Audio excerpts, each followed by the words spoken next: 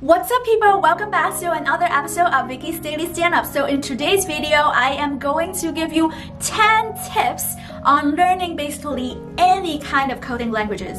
Tip number 1, code every day.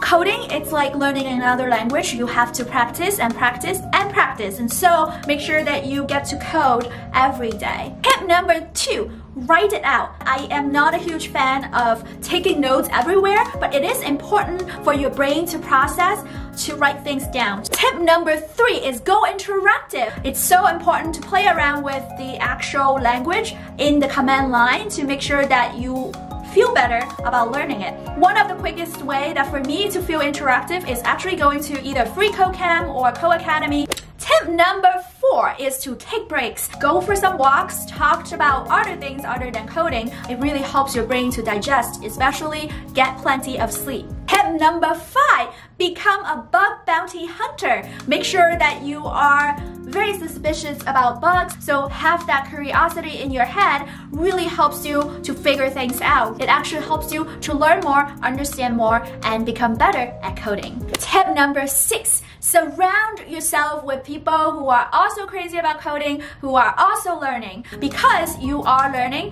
that gives you more opportunities to help you to explain concepts with someone else, which is basically what I'm doing right here, and it helps you so much to really understand that information. Pair programming is so important. Not only you need to understand the concepts with someone, but also being able to communicate technically to someone else. I remember that in the past, I wasn't familiar with CSS and I will pair programming hours with someone who's expertise in CSS, and that helps me so much on fast forwarding learning that skills so much quicker. So pair programming, very important. Tip number 8 is ask good questions. Always have a curiosity in your mind and not afraid to ask questions. And a lot of times I think that the differences between someone who is a developer versus someone who are just a technologist is that developer really knows what is the good and right question to ask.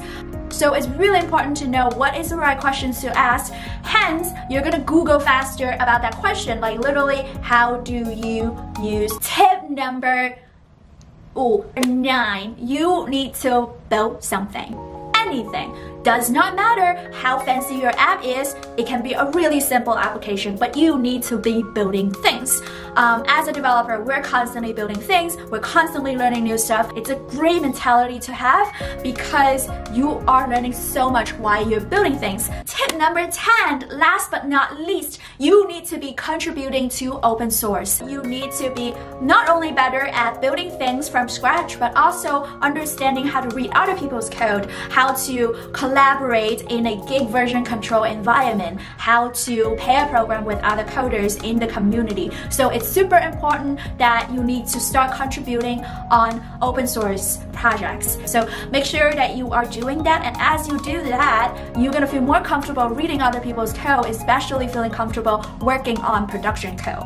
So here are the 10 tips that I have for you to help you to learn any languages you wanted to learn. That is the end of the video. Give me a thumbs up, share the video with someone else, and I am Vicky over here. I share daily tech videos on Instagram. Until next time, I'll talk to you soon. I hope this video is helpful. I'll talk to you soon. Bye!